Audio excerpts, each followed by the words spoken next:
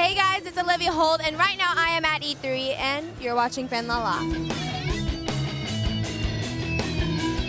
I am at E3 right now. This is my first time to be here. I know it's been coming here for a while, so this is my first year. I'm in the Nintendo booth right now, and there's so many incredible games. I'm pretty sure I played every one, and I now have a big knot in my back because I can't beat any of the levels that the majority of the people here can beat. So far, my favorite has been Splatoon. It's a game that hasn't come out yet, but it's with Nintendo, and it's a really fun game. You can play with a lot of your friends, and basically the concept of the game is to squirt ink everywhere and at your enemy, and it's really fun. And I played twice, and I didn't want to leave the booth, and then they were like, "All right, you gotta keep going.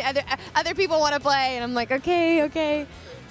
But now Toad has a new game, and it's like it's all the games are puzzles. So I was just playing a second ago, and I literally wanted to throw my game controller at the TV because I couldn't get it. I played Smash before. It's actually one of my favorites. I play with my brother all the time, and it's a really cool game. And actually, this game is more intense.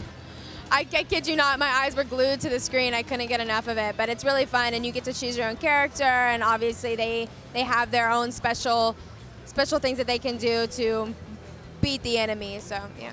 I have to go with the classic Mario. I love Mario, and I love Mario Kart. I'm the biggest fan of that. I play with my brother and all my friends all the time, so that's my all-time favorite. But being here today, I've kind of recognized that there's other games that I've never been introduced to, so I'm kind of discovering new games, and I'm probably gonna buy all of them, so.